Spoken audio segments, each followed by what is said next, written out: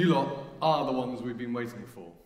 You are the ones we've been waiting for because I think you are going to be the first generation that will unlock the power of the heart. This heart, this thing, this immense power source that we have is a source of unlimited energy, and it connects us all. And I'm really excited because I think we're just about to enter an age of human existence where we're going to rely on so much more of what makes us human, including the power of these fearless hearts, to reimagine, rebuild, and rethink this world that we live in. Whereas in the past, we have relied very much on smaller parts of ourselves, like our intellect, for example. So, let me tell you a bit about myself.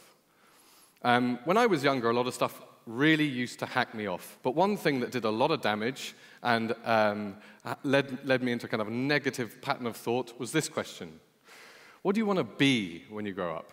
Now, I understand that the people asking me that question were actually asking me, what is it that I want to do? My job, for example. But that question, what do I want to be, really led me to think about what's my purpose? What's the thing that defines me? What's the thing that makes me me?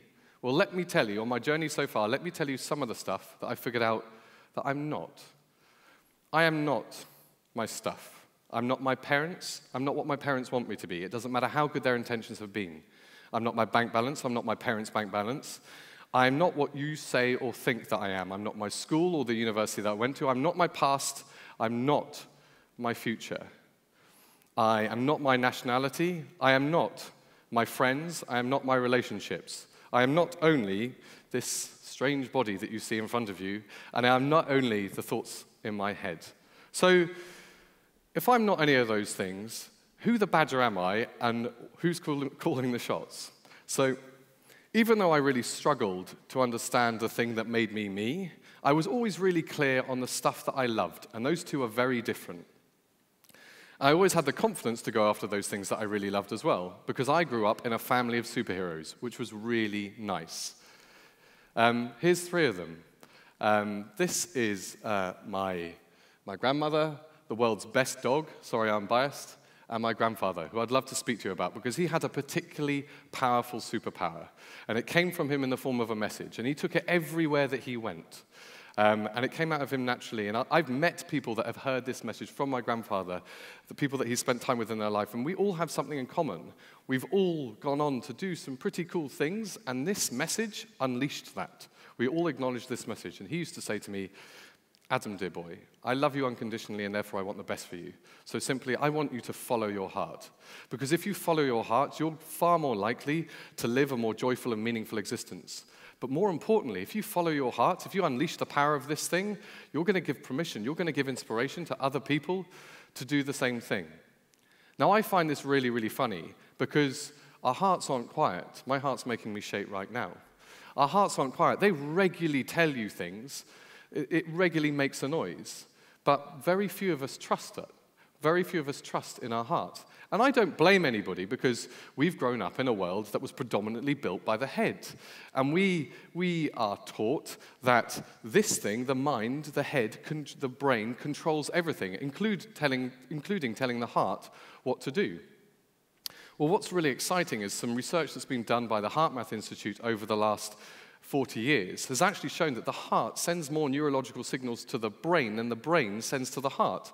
Moreover, those signals that the heart is sending to the brain have a massive effect on how your brain performs. And it also has a further effect on your emotional state. So let me give you a couple of examples. I'm sure all of you lot can remember the last time that you felt in a flap, in a panic, where you felt as though you're in a negative emotional state. When I was your age, it was always in exams. I'm dyslexic as hell. It caused me a lot of problems. So when you enter that emotional state, that negative emotional state, your heart responds by sending fluctuating negative signals to your brain. And that stops your brain from doing, the HeartMath Institute have identified that it stops your brain from doing what it needs to do properly. It reduces your memory, it reduces your capacity to solve problems, but it also further increases the feeling of feeling panicked, which explains why some of us, me included, can get into a flap from time to time. The great news is that they also found out the opposite is completely true.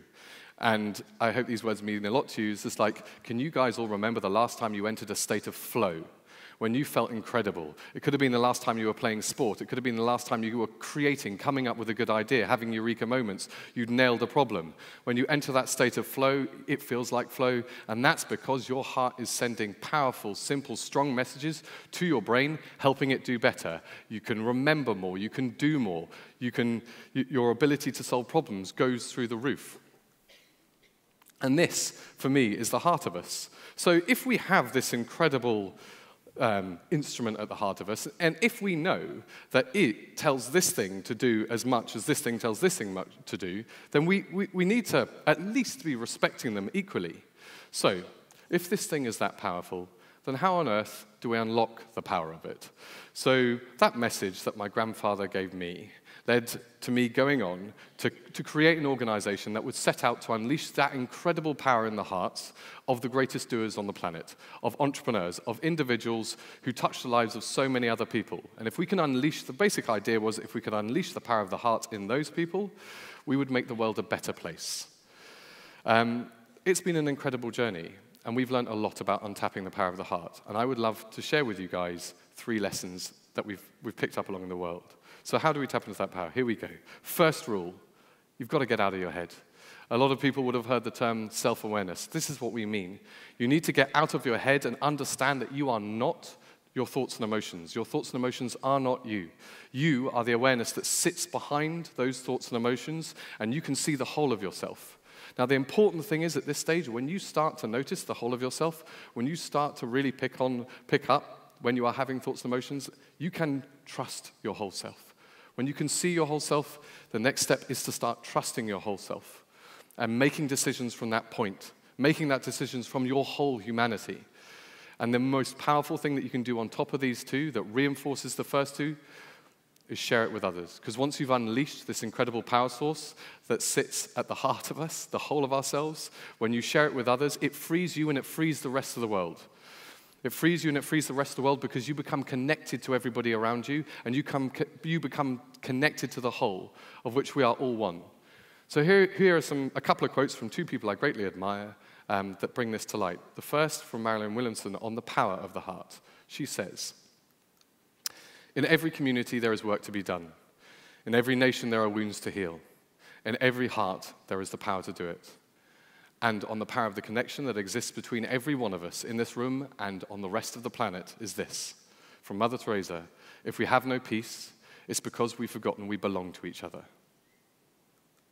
So, some more words of wisdom from Grandpa again. Now, these are not Grandpa's words of wisdom, but he used to share them with me regularly, and they are powerful. So here you go. I love this. He used to say, "Adam, dear boy." He started a lot like that. "Adam, dear boy. Life is like a roller coaster, and when you choose to get on it, you think it's real, because that's how incredible and beautiful and powerful your brain is. But it is only ever a ride. It goes up and down and round and round. It's bright, it's scary. It can be really, really fun, but it is only ever a ride. Don't be afraid, don't be scared ever, because it is only a ride, and you can change it anytime you like, because you have choice. You can choose how you respond to any given situation, to any emotion, to any feeling. And that choice is simply between fear and love. The eyes of fear want you to choose somebody else's version of success for you. Be a version of success that hurts other people along the journey. Enter a cycle of negativity fed by an unhappy heart that pulls you further away from everybody else. The eyes of love simply recognize that we are all one. And every time that we choose one, our hearts are right there behind us, filling your head full of more positivity and more power that enables you to be more you. Choose love because it enables you to be a better version of yourself. Practice forgiveness. Don't be a victim. Don't take things personally. Be passionate, kind, and considerate with yourself, because these are all different manifestations of the same thing, choosing love. So, what am I? What do I want to be when I grow up? What am I now?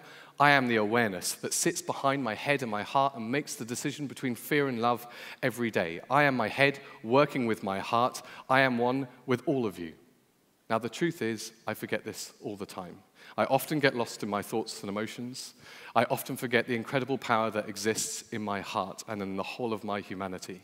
But if enough of us choose then we can choose to build a new world, a world full of fearless hearts. And when I talk about fearless hearts, I'm not talking about the absence of fear, I'm talking about the presence of courage. Courage that we have all enabled to be there because we are choosing to move as one global family. So that is my leave behind for you lot here today, which is simply this. Notice the entire of yourself, the whole of yourself, trust it, share it with others, and help us build a world full of fearless hearts. Thank you very much.